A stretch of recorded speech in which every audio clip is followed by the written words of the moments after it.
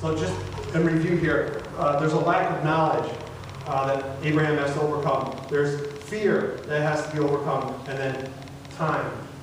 You're just going to have to wait on the Lord. But can you wait on Him? Wait on Him. Man, we're so excited about the Philippines, and there's so many things that I can tell you, stories about what has happened. My wife's grandmother grew up, of course, all her family is from the Philippines. There's a great story. Many years ago, an American missionary came to the Philippines and was knocking on doors. He happened to knock on my wife's grandmother's house, and her family got saved. And her grandmother, just about a week ago, passed away, but passed on the heritage, the Christian heritage to her family. And because of that, because of an American missionary going all the way to the Philippines, now I have a Christian life. I'm so thankful for missionaries. Pray for your missionaries. We're so privileged to be able to go now. We really wanted God to do something in our lives in the Philippines. We always had a burden, but just because you have a burden for something doesn't mean God has called you into that. So we really wanted to be sure. And in 2016, a national pastor of the Philippines came to me, said, "Tom, you've been coming to the Philippines now all these years. Would you consider going to the Philippines to be a full-time missionary? Would you come? If God wanted you to do that." Man, that scared me. I had desires for this life. I had a desire to work in our church and to support other missionaries that go on mission trips. But man, that scared me. I'm a homebody.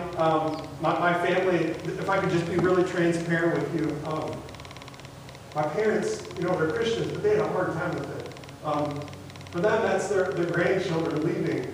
And we're just going to stay in the Philippines as long as God wants us to be there to do the work that He wants. But you know what? There's some separation that's going to happen. Pray for the Behman family. Pray for your missionaries. They experience things and they see things that they can't always talk about. So pray for them. Be in prayer.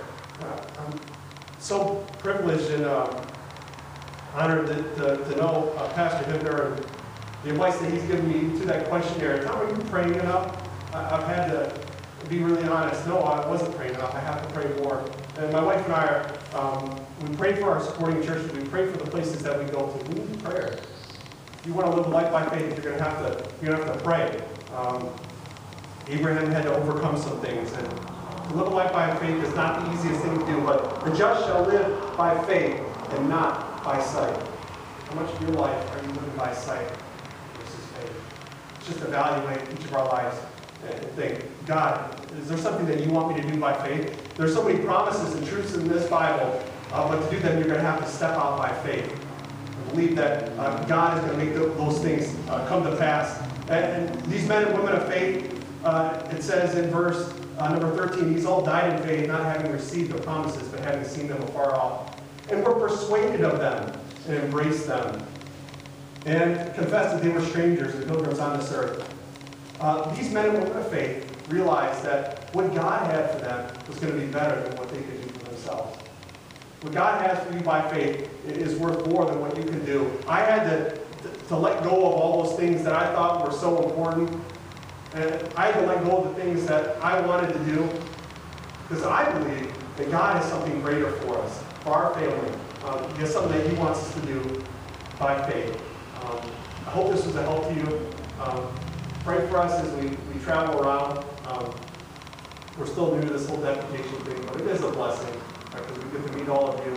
And thank you for this opportunity, Pastor. And let's pray.